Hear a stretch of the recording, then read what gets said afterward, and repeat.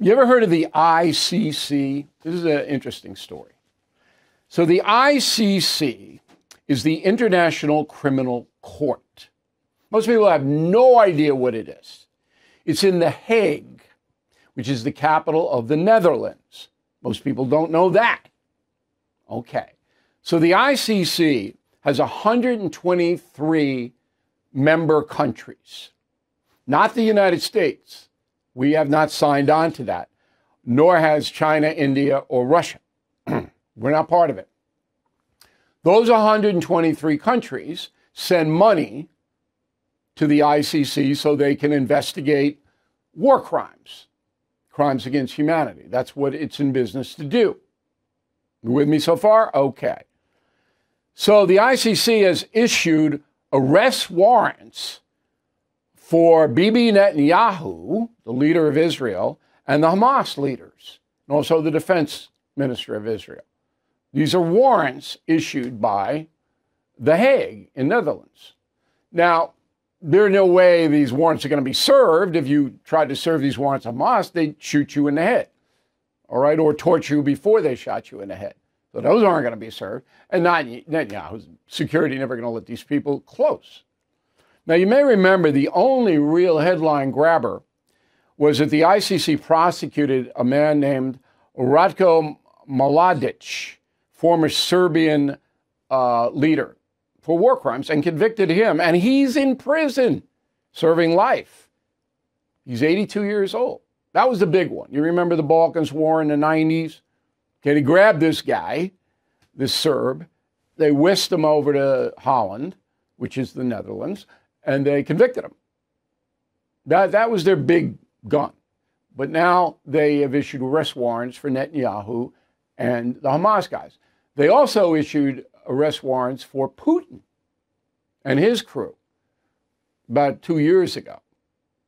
Of course, Putin. Again, you try to serve a warrant in Russia on Putin, not going to work out. Okay.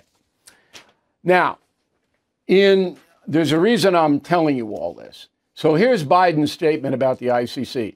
Let me be clear, whatever this prosecutor might imply, there's no equivalence done between Israel and Hamas. We will always stand with Israel against threats to its security. That was written for Biden. Okay. Here's Netanyahu's statement.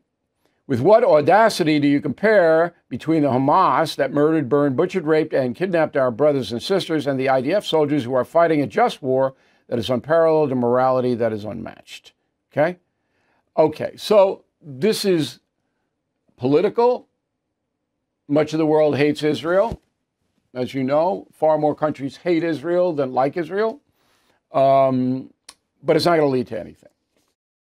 Everything is expensive these days, you know that. The government is printing trillions of dollars and consumer prices higher than ever. If the government continues its printing and spending, the dollar could continue its free fall and lose its coveted role as the world reserve currency. Let's hope that doesn't happen. But there are a few things you can do right now. American Hartford Gold can show you how to protect your money, your retirement, your hard-earned savings against inflation by helping you diversify a portion of your portfolio into physical gold and silver. Start with a short phone call, and they can have physical gold and silver delivered right to your door or put inside your 401k or IRA. So please call or text them right now.